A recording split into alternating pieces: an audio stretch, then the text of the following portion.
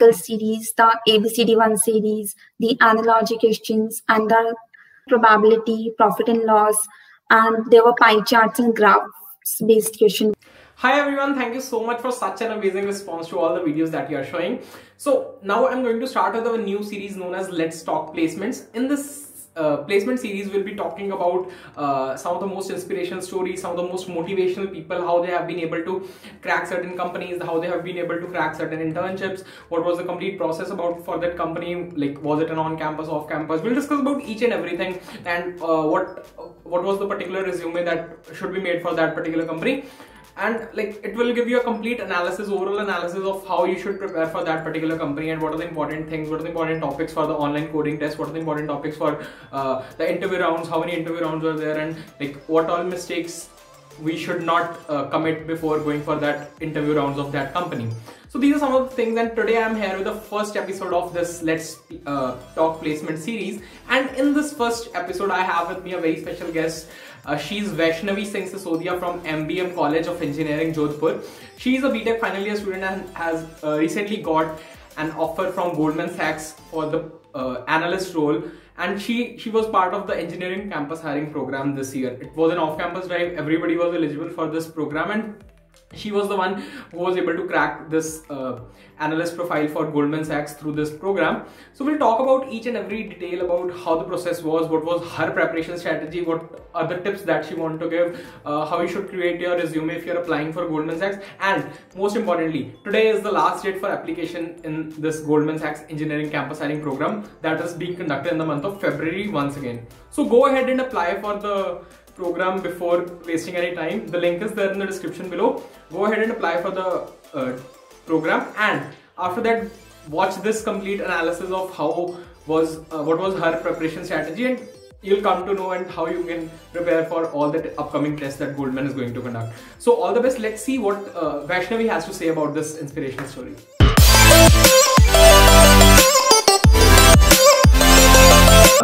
Thank you so much, Vaishnavi, for accepting the invitation. So we have Vaishnavi with us. So she'll be sharing her experience for Goldman Sachs engineering campus hiring program for today. So Vaishnavi, before starting, just give us a brief introduction. Okay, so hello everyone. First of all, thank you, Arsh, for inviting me to your channel. And I'm Vaishnavi Singh Sisodiya. I'm a final year electronics and communication student at MBM Engineering College, Jodhpur.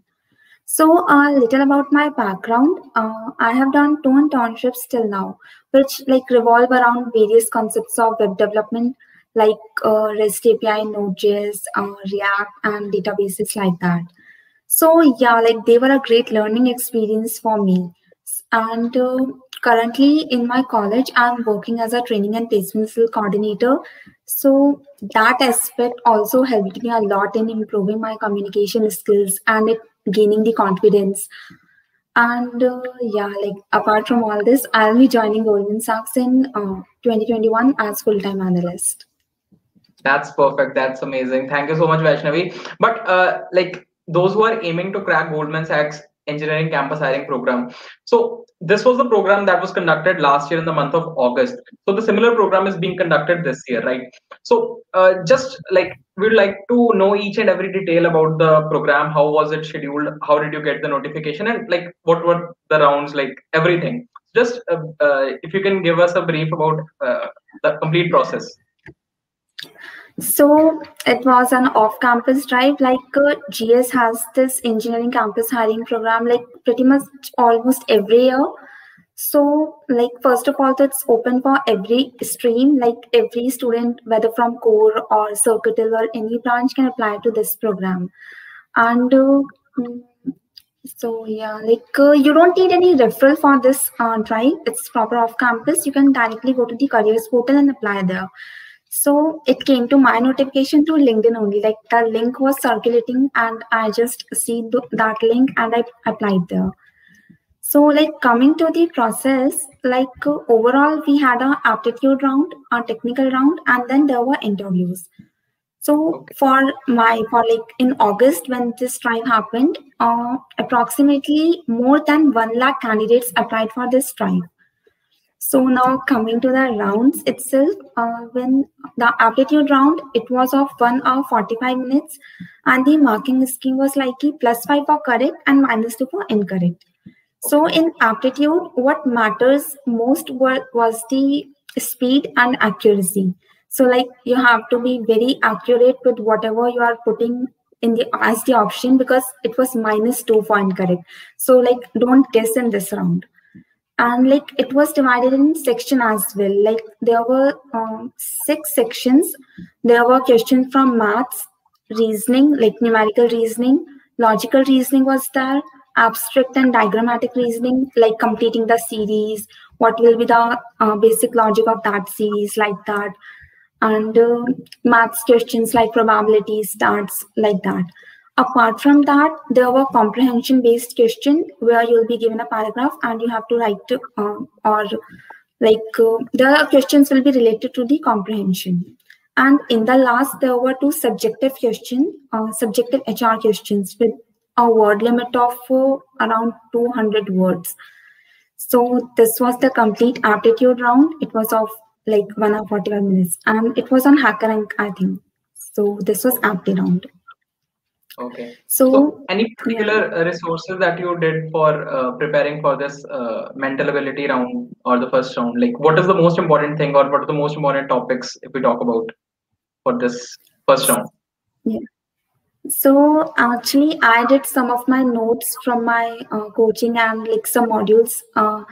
And if someone wants to know what all topics you have to cover, like there's a paper of NTSC paper, like all the syllabus of NTSC, it's the same as of Goldman.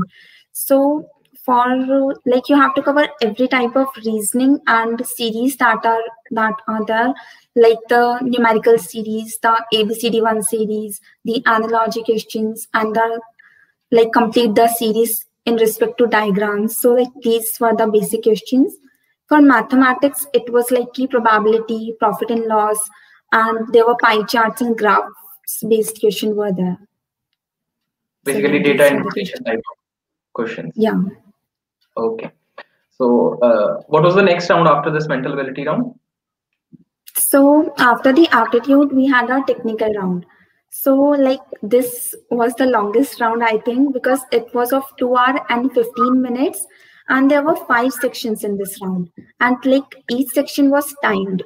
So it started with coding section. It was of 30 minutes and there were 2 questions. Then there was a quantitative section. Like there were around 8 MCQs for 25 minutes. Then there was CS MCQs of 20 minutes with 7 questions. Then there was an advanced programming section, and like it had only 1 DSA coding question. Then at the last, again, there were 2 subjective HR questions, I think of 15 minutes. So like the whole entire paper was like the sectional timing was there, and the total duration was 2 hours 15 minutes. Like although you can switch in the sections, like you can switch between the sections. If you want to do coding first, you can do coding. You can stop it in between and you can go to the MCQs as well. For the MCQs, again, there were +5 and -2 marking. Okay. So this was the round in which like they covered everything from CS fundamentals to coding to advanced programming to essay-based questions. So everything was covered in the technical round too. So after after clearing this round, so then what were the other rounds for this program? Yeah, so like after the technical assessment, we had interviews round. So like they were virtual interview, they were conducted on Zoom, and they used HackerRank's code pair feature for writing and testing the codes. So like I think around 200 candidates were called for the interview. So we had 3 interview round and they all were technical in nature. There wasn't any specific HR round. Although in the last round, like it can be expected that it would be a mix-up of managerial plus technical. But yeah, you can expect technical questions like coding questions or puzzles or anything in each and every round. So particularly for me, all the 3 rounds were focused on data structures and coding skills only, along with the discussion on my resume and project. But for GS, I'll suggest ki prepare for the puzzles. They might ask you that. Like, though they have not asked me, but yeah, prepare for puzzles and for mathematics questions as well. Okay. So basically it's a finance firm. So mostly finance firms are asking puzzles and mathematical questions mostly, right? So puzzles are also very important as far as Goldman is concerned. So after this round, like you were finally given the offer, right? For Yeah. Goldman. So this offer is particularly some analyst role at Goldman, and you'll be joining it in this coming summer. So this was all about the process, and we just want to know what was your preparation strategy, or how were you able to crack this particular test and this complete engineering campus hiring program by Goldman. Okay, so coming to my strategy or my entire preparation, like I started with data structure, like as most of the students start. So I started with the pointers and arrays, and then I went till like advanced concepts like graph theory and backtracking, dynamic programming. So I covered the data structures very well. I understand the concepts, and then for practicing purpose, I did lead code along with gigs for geeks. So for competitive coding and for like improving my problem solving skills mainly, I did code forces as well. So this data structure and the CP part, I did both of them simultaneously, like in parallel. It was not like I first completed data structure and then moved to CP. So I did them simultaneously. And as you know, that time is of very much important in like GS exams as well as in the interview. So for time management purpose, I used to give virtual contest on the code forces. So like during my entire prep, my focus was on understanding the concepts and working on my problem solving and logic building. So while preparing also, like I have realized some important points which I would like to share with you. So like these are some mistakes that we should all avoid. So like first of all, though, whenever you are submitting a code and it fails, don't look at the test case at which your code fails, because it's very important that you debug your code on your own without looking at the test case. And you have to cover all that. You think of different test cases and the boundary cases at which your code fails, because in the interview, you have to debug your code on your own. And in the technical assessment, like the test cases are hidden, like you cannot see them. So it's very important that you develop this habit from the preparation phase only, like from practicing phase only. Along with this, whenever you're submitting your code, just go and see the optimized version of it, or like discuss it with your peers, or see someone else's code, because you'll learn something new from others' code as well. And it's important to see the editorial of the code, because it may happen that you have submitted a own solution and login one exists. So in interview, they can expect you to write the optimized version of your code as well. So like, yeah, this was awesome, all about my prep. Yeah, so it is really very inspiring. Like from everything, it was covered from lead code to GFG to code forces. So that was her preparation strategy, and that helped her crack Goldman. So now coming upon to the resume part. So when you were applying for this program, so you need to submit a particular resume. So how that resume should be made, and is it like what should be the important points that you should write in your resume, and any mistakes that students should avoid while submitting their resume?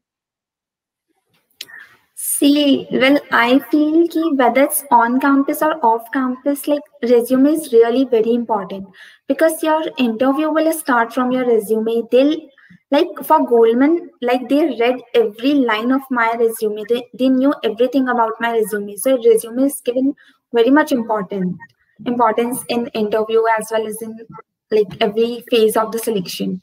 So like first of all, have a one-page resume. Then since you are applying for a technical role, so highlight your technical skills properly. Like mention the technologies that you have used, the language you know, the databases you have worked with, like that. Highlight them and mention them. Then coming to the project and internship part, if it's a group project, then write what was your role in the project, and do tell what is the working of your project or what was the internship all about in a simple line, and then write what technologies you have used for that project or during that internship, what you have learned, the technology smart, especially like the database that you have used, or you have made a project on React, like that. Mention it properly. Because like it gives a fair idea about interviewer about you, like what all technologies you have worked with and you are comfortable with. So, and yeah, like there is a section of achievements in our resume, like we all have that. So in achievement section, apart from like we include ratings and like stars that we have on different coding platforms. So apart from that, try to include some stats there as well. Like if you have taken part in some hackathon, you can write the total number of participants that were there. You can write what was your rank in it, what percentile you have scored, because it really helps the interviewer, also the HR person, also to see where you really stand. So for those who are applying for campus hiring program right now for Goldman, so what is the one piece of advice that you would like to give, like that would sum up everything for this discussion? Okay, so as in for Goldman, to prepare everything well. Don't leave out any topic. It's for all other drives as well. So don't be like they ask questions from DP only or from trees only. Will not prepare graph. Don't be like that. Prepare DBMS. Prepare concepts from OOPS. Prepare SQL queries if they are in your resume. Prepare every word of the resume that you have written there. Like if you have mentioned SQL, then be ready to answer SQL queries. So don't leave out anything. Prepare for puzzles as well. And this is more about like when you are practicing or preparing, don't remain in your comfort zone. Like for say if you're solving problems that are too easy for you and you're not doing some topic because you're not comfortable with it, so like you won't grow and learn. So every day when you are preparing, pick some problems that you think are a level up from your current level and do them, because that will help you in building that logic and problem solving skills. So yeah, that's it.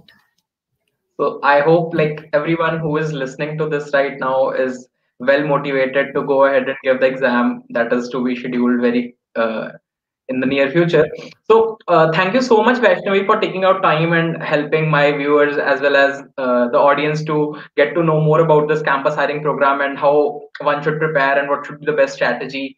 So that was all for this discussion. I would once again thanks Vaishnavi for coming here and sharing her experience. So thank you so much. Bye bye. Thank you, Arsh. Bye. So I hope this analysis gave you a clear picture of how to prepare for Goldman, the coming test that Goldman is going to conduct in the near future. And guys, do stay tuned with me on this channel for upcoming interview series, for upcoming series on Operation Theatre. So there's a lot of content, amazing content going to come. So I just want you to subscribe, share and like this channel and share it with your contacts, WhatsApp groups, everywhere. So do follow and good luck. All the best for Goldman.